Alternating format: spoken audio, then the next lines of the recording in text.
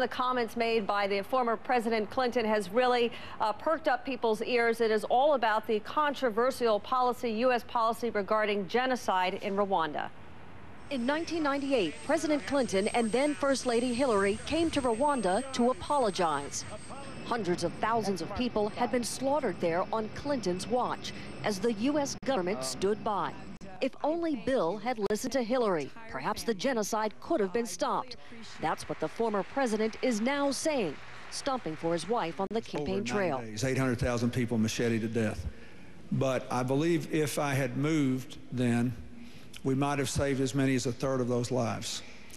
And I think she clearly would have done that. Hillary Clinton confirmed the story Sunday that she had urged her husband to intervene. I believe that our government failed shortly after the genocide ended.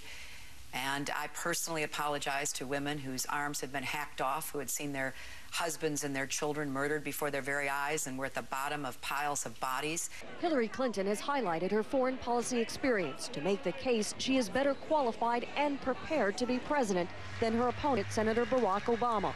Earlier, Obama seemed to minimize her experience by referring to her duties as sipping tea with dignitaries. Is it fair to say that that was more than pouring tea, that visit that she went with her husband to Uganda?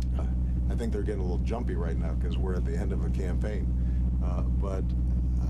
You know, I will let them sort out who was involved in what. You know, that's not my concern. What I am concerned about is who has the judgment to lead us in a new direction on foreign policy. CNN political editor Mark Preston says President Clinton's move to give credit to his wife for the good while taking blame for the bad is a useful strategy.